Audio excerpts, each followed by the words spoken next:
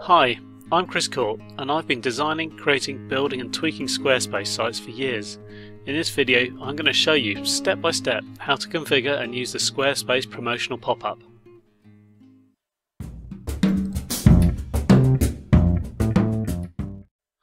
So the first thing we want to do when setting up the Promotional Pop-up is find it in the Squarespace navigation.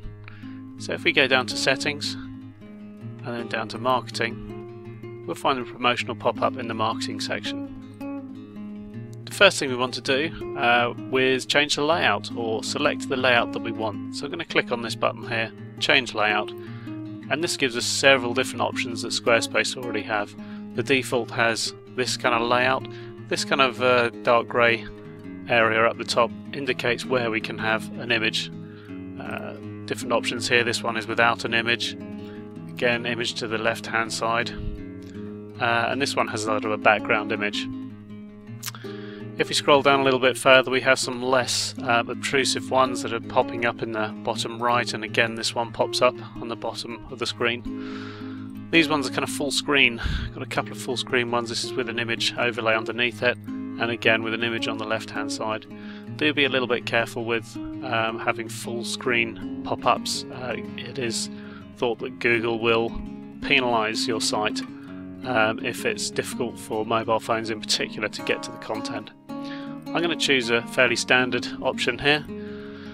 So it pops up in the middle of the screen. It's got the message on the right, the image on the left. So once I've changed that, I'm going to click Save and then click back to the Promotional Pop-up main screen.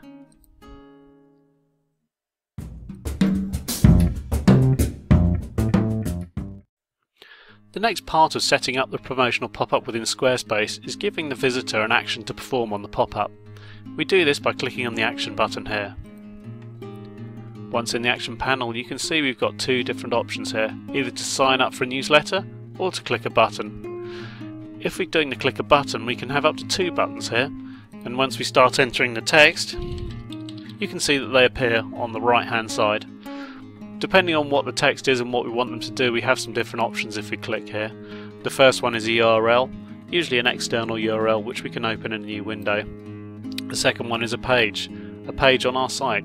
If we click on here, we can select a particular page and send them to a particular page on our website, not one click of a button. We can get them to download a file, a particular piece of value add, a PDF, something we want to give them for free, by selecting either a new file that we upload now or an existing file on the system. The fourth option is email. If we click on here, we can have one click send us an email. We have the to in the subject, and we have some advanced options here, a BCC, and we can add a bit of body text in there as well. The final option is to make a phone call. If we click on this, we can see we can put in a phone number right in there, and one click on that on a mobile phone will put them through to us. And if it's on a desktop, they'll need some integration with Skype. The second option we've got here is to sign up for a newsletter. If I click on that, you can see we can integrate with MailChimp or Google Drive, and we can change the button text and also the post submit message. So once they've signed up, click signed up, they get a message here. I tend to add a little bit more to this, so they're not left at a bit of a dead end. So I like to put in a little message here. And we can link these with, for example, if we had why not see our latest projects, we can link it to a page on our site, and again our latest blog as well. It just leaves them kind of not in so much of a dead end, and they can get around our site a little bit easier. I'm just going to connect this to my MailChimp account. What you do is you log on, and it'll let us select a list. So once we've logged into the account, it should come up with a little list here. We select the list we want, and then once we've finished, we've selected our action, we click Save. Once that's all saved away, click the Promotional Pop-up, and that'll take us back to the front screen.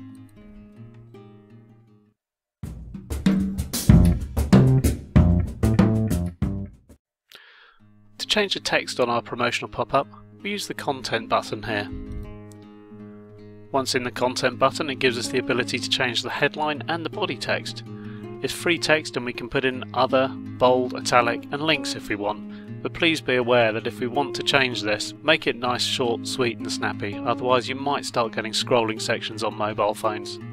Once you've changed the text and you're happy with what it's going to say, then we click the Save button up here, and then go back to our Promotional Pop-up main panel.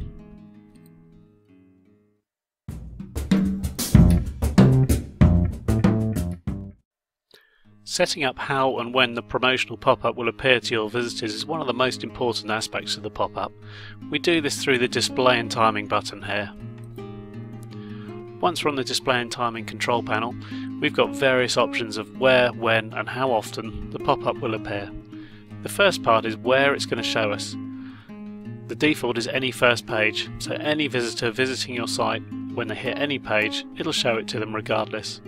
If we click on here, we've got an option of showing it only on certain pages, so depending on what your pop-up says, you might want to say, for example, I'm going to drop that down, these are the pages on my website, I only wanted to show on the projects and partners page. Timing, another important aspect. We can show it on a timer or on a scroll. If we select show on timer, we've got some default options here of 5, 10, 30 seconds or immediately.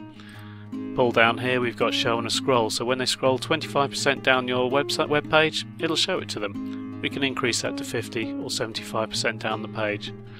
A third option here is we've got show on timer and a scroll, so either after 5 seconds or after they've scrolled 25% down my web page, I'm going to show them my pop-up.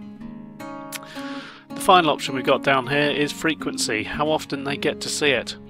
Usually we don't get it setting up to show straight away the next day, but the default is 30 days or 1 or 2 weeks or never again, depending on what your message is and how you want them to sign up. Again, if we've got an option here as if it's a newsletter, you don't want them to sign up to the newsletter more than once, so once they've seen it, they're either going to sign up or they're not, and then never see it again. Show on mobile, we can switch it off on a mobile phone, which is sometimes a good thing to do. As I said previously, Google doesn't like pop-ups on mobile phones. Anything that's getting in the way of the content and the user experience, Google won't like that. The last part here is a reset. So depending on the frequency we've set here, whether it's the 30 days, 1 or 2 weeks, we can actually reset to that to show it to them immediately next time they come to the page again.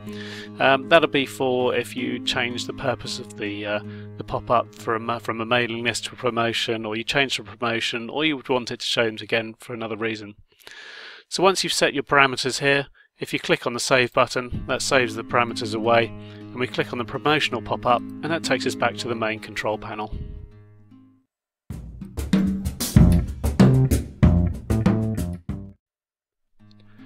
Adding images to our promotional pop-up is a way of making it really eye-catching and visually appealing. We do that through the Image tab. This brings us up to an area where we can either click on and add images in, or as I'm going to do, I'm just going to drag and drop an image in there. And you see, at the moment, Squarespace uploads it and brings it into this area here. If we add more than one image into here, it'll create a little slideshow, so I'm going to add a couple more images in here, just random images I've got here, and it creates a slideshow that'll scroll through and makes it look appealing and attractive for people to sign up.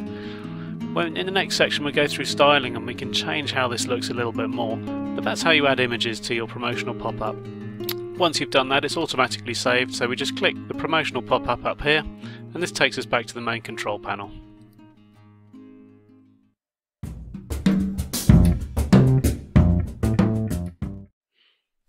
The final part of setting up the promotional pop-up within Squarespace is to customize the style. This lets us set the fonts and colours, style the email address box, style the buttons, and choose how visitors dismiss and close the pop-up. To access this control panel, we scroll down to the bottom and click the Style button. This loads up the Style control panel, and after a few seconds we can see that we get different sections down here that allow us to style different parts of the pop-up box. The headline, font and colour, this is this area here, as well as the body text here. We can change the font and colour and how that looks. The background is interesting. This isn't the background of the box here, this is actually the background behind it, so I'll demonstrate that just by changing the hue of the colour behind it. So when the box pops up, it'll put the background colour over the actual web page. Again, this is where we can change the colour behind the text, and I'll just show you an example there of how that works. There's a few little other items here that are of interest. The auto overlay colour, so we can put an overlay over the image. You can see it change there. And again, this is where we can style the button, so with the different font, the different style it is, and the shape it is. These are all fairly standard Squarespace options. On the newsletter style, we can determine how the layout is, if it's stacked or whether it's in line. Again, whether the outline of the input design is an outline or whether it's underlined, the font and the input field background and any text colour. The close button here, this is the close button up here that we can determine whether it's where it's located and how it works. And some interesting features under overlay design. If we click on advanced layout options and click enable, this is where it lets us be a little bit more interactive with the format. So for example, the content width here, we can actually make it a little bit wider. We can set the padding, the headline spacing and the action spacing as well, so we've got a lot more flexibility. Once we're happy with that, we just go back up to the top and click save. Once that's saved away, that'll be how it'll look when it pops up onto someone's screen, and by clicking the promotional pop-up button at the top here, it takes us back to the main control panel.